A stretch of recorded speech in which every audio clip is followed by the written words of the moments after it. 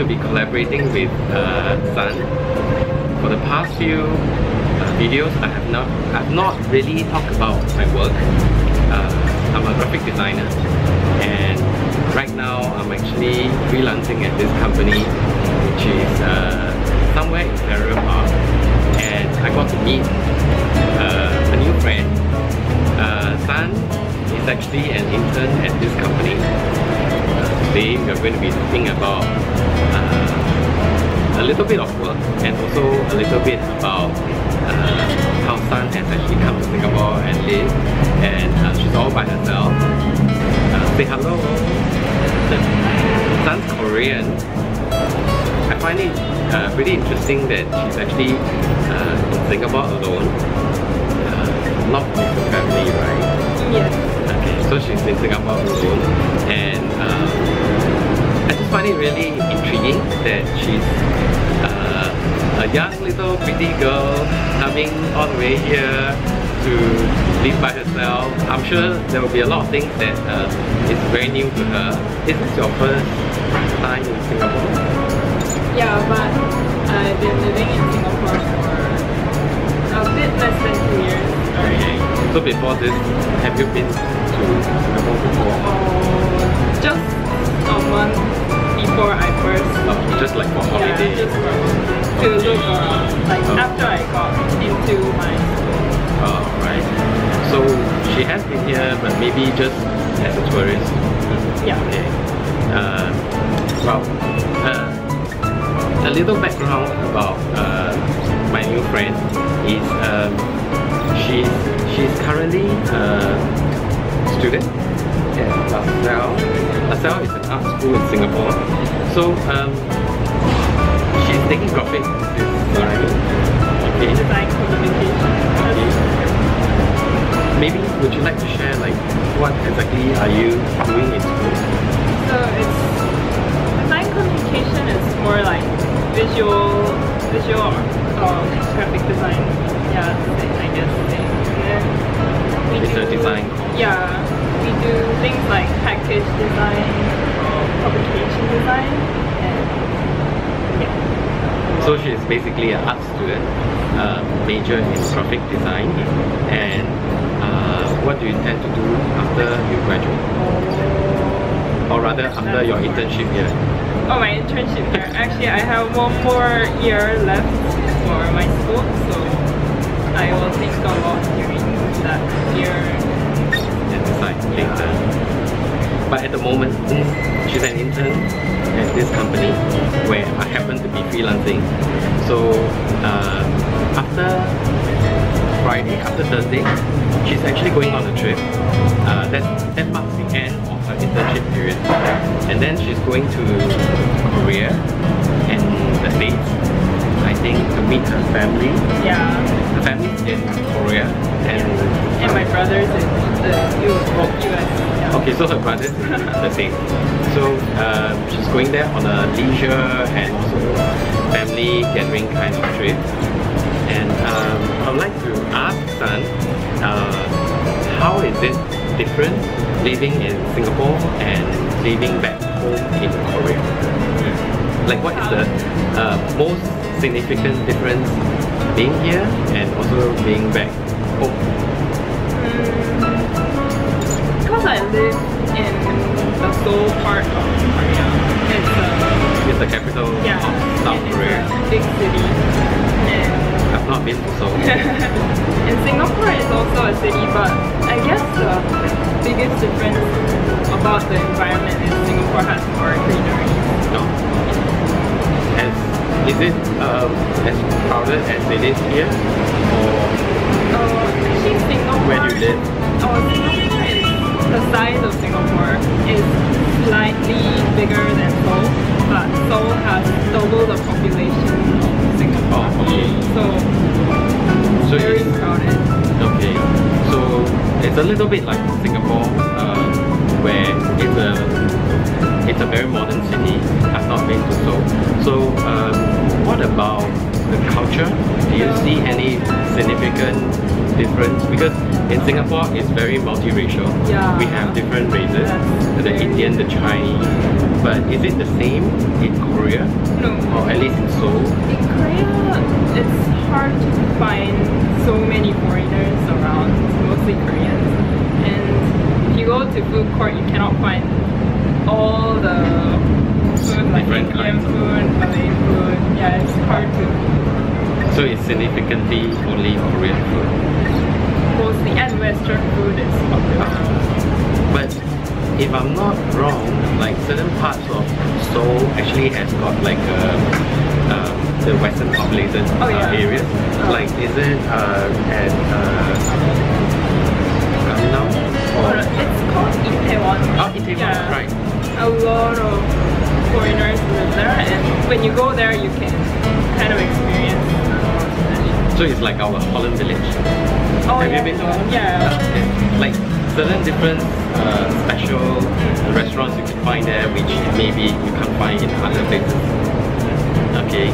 And what about friends that you made here?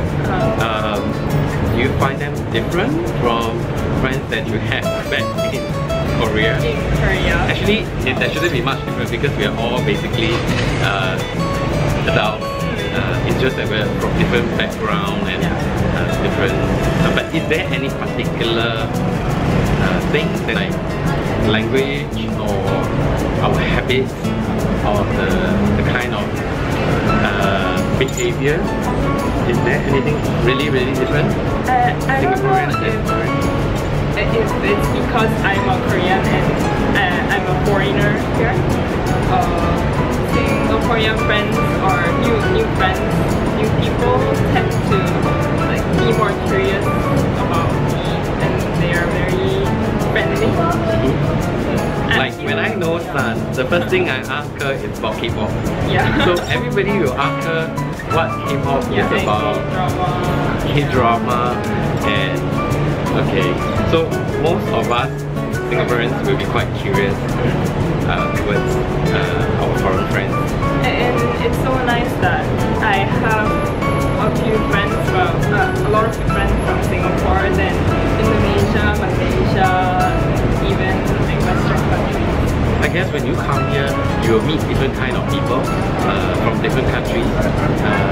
They themselves could be here for a few years, just living and experiencing the life here, and then they'll move on to another country to do something else. It is not uncommon because we are basically a transit country. I think that people come here and live, and then they experience the place, enjoy the hot weather, and then they will move to another place. Maybe they like a four-season country, and they'll go to that country.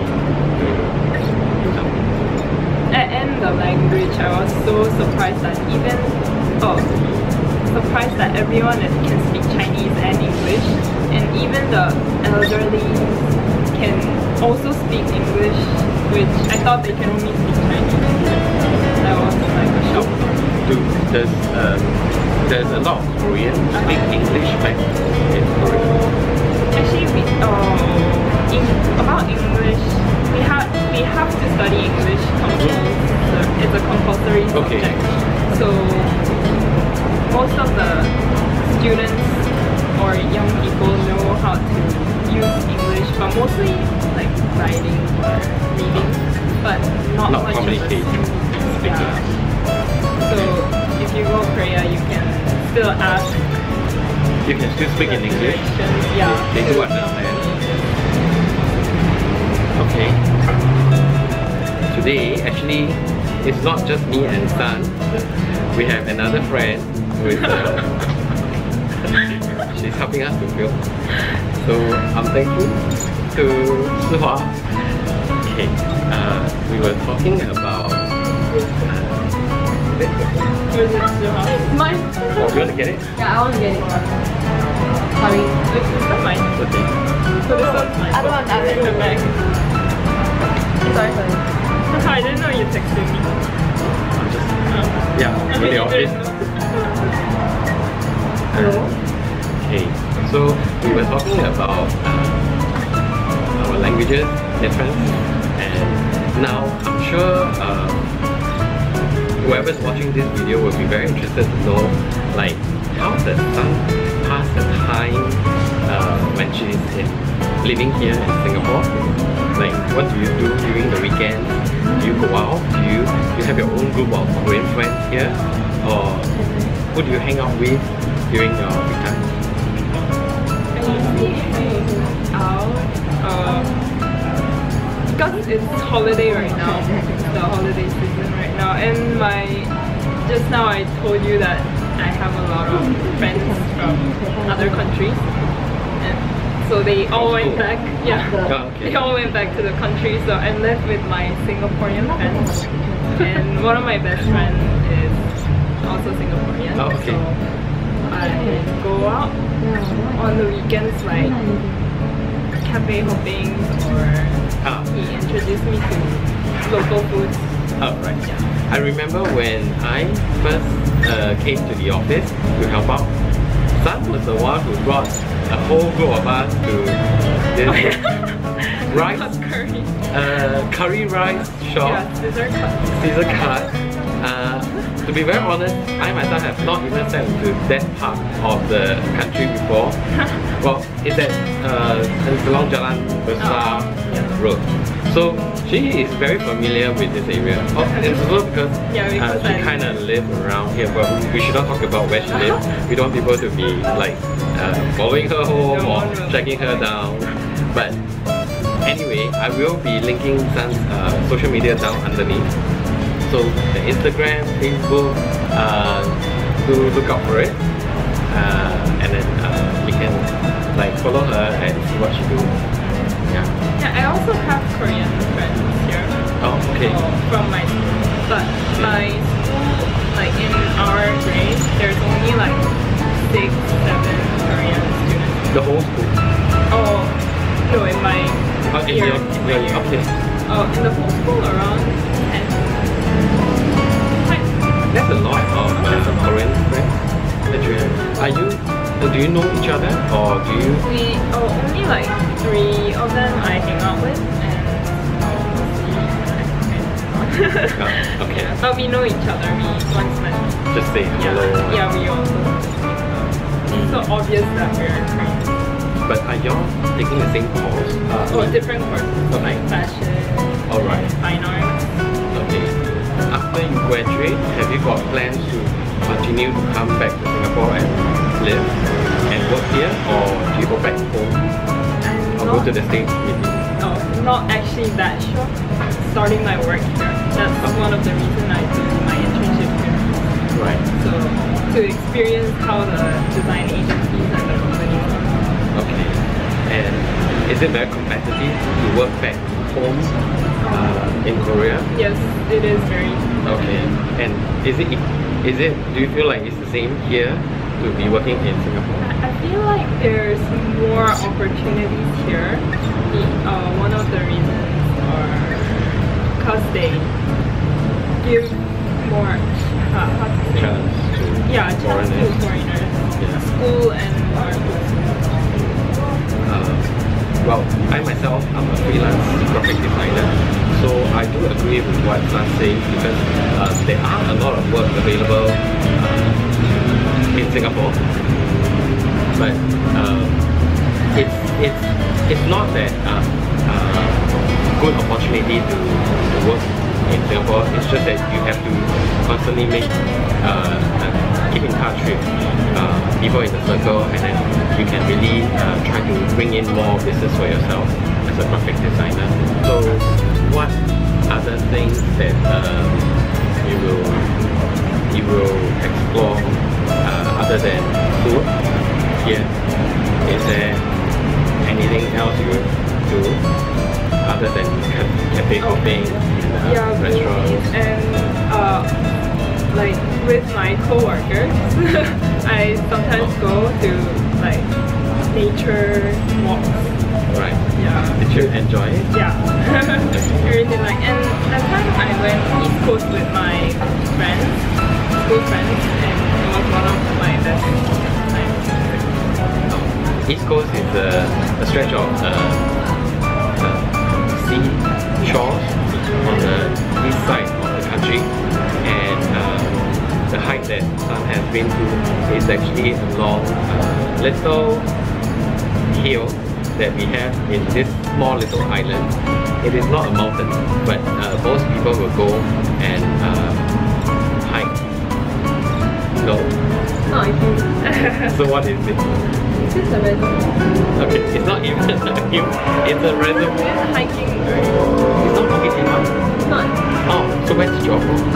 Medici. Okay, they went to Megrichi Reservoir. That's where they kind of do a trek walk. Yeah, trekking.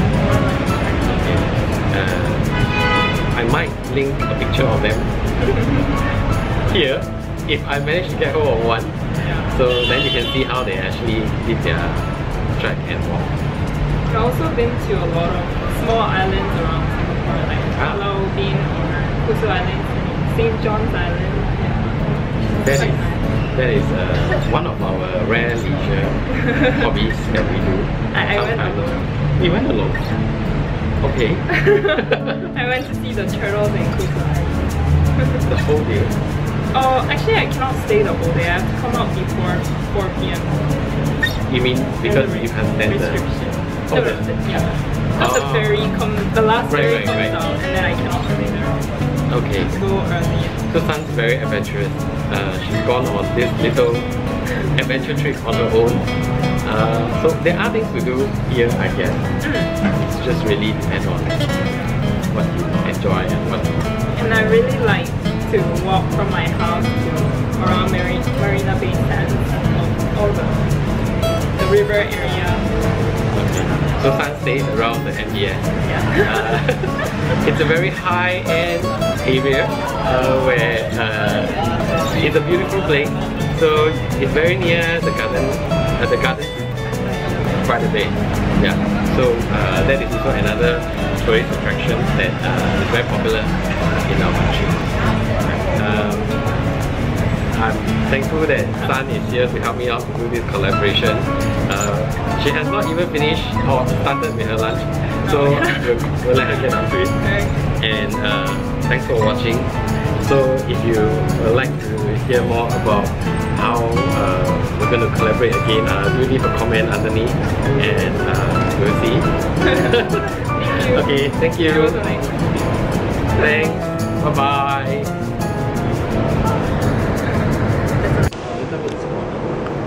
We do a test.